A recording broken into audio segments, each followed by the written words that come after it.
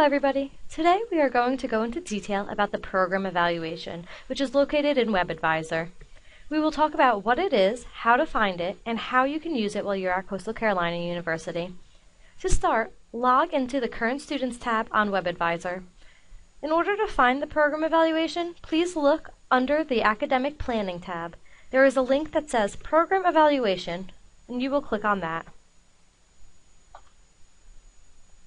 The program evaluation breaks the requirements down into classes that you have already completed, all the classes that you are currently enrolled in, and all the classes that you still need to register for in order to complete your requirements.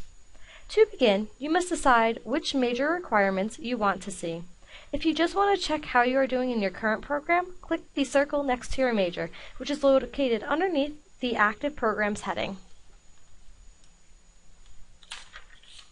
If you would like to see the requirements for another major, or would like to see where you are in another major, then please click on What if I changed my program of study? You will find the major that you are inquiring about, and then hit Submit. For our purposes, we are going to focus on the program that you are already in, so click this circle, and make sure to include all registered and pre-registered classes, then hit Submit. When you hit the Submit button, this is what comes up. This is your program evaluation. At the top, it will give you the student's information, including the name and the student ID. It will also say the program major that the student is enrolled in.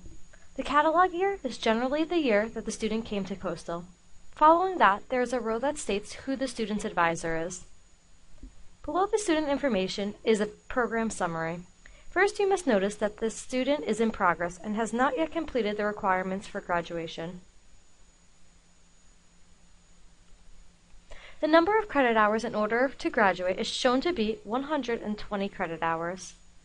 Below that, it shows the student must maintain a 2.0 in order to graduate. Looking under the Current Earned column, you can tell that the student has only earned 57 credit hours towards the 120 needed to graduate. This program summary also shows that the student needs to complete 63 more credit hours in order to complete their graduation requirements.